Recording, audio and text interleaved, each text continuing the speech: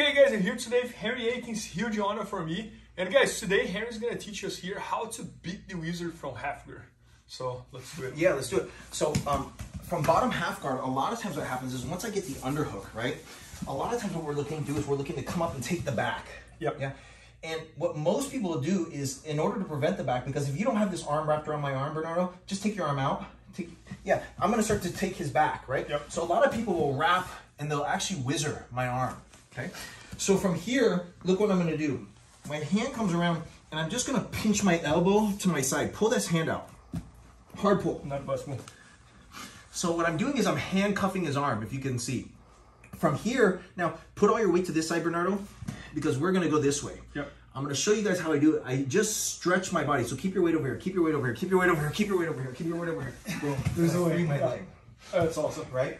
So even with him knowing we're going to this side, even with him shifting his weight and trying to counter by placing his weight over here, I'm still able to bring his weight on top of my body by opening my body up. So I'll go here, and a lot of times, because we can always go here, but it ends up in a fight, right? Yeah. It ends up like you're gonna try to throw my face to the ground. I might try to knee tap you. If you grab my elbow, you're gonna throw me on my back, right? So instead of dealing with that whole battle, right? As I come up, when he whizzers, I just trap his arm. I trap his hand. He can't pull. Yeah, pull it out. Pull. No way. Right. From here, now look, I just stretch my body and take him this angle. Man, that's awesome. Yeah. No, I like it because even if you fails, I think it's gonna open so many doors. But I didn't see a way to fail there because my hand is really stuck. So how's it gonna fail? Yeah, let's do it again. So I'm here. I trap. Even if the guy tried to yank the arm right now, you yeah, still have so many options and many doors yeah, open if you here. create space, right? If you create space with me, but look, if I'm here, yeah, you see how? Yeah, I'm done. So maybe if you try to pull your hand out right now, pull your hand out. Right? Yeah. But as soon as I do this, look, yeah, you can't stop it. I love it. Right? So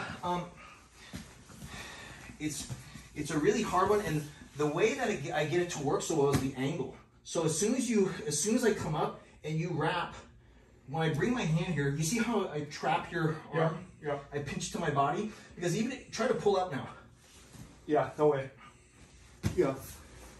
Yeah, man, it's good. Yeah. And I And can so, see my whole weight going.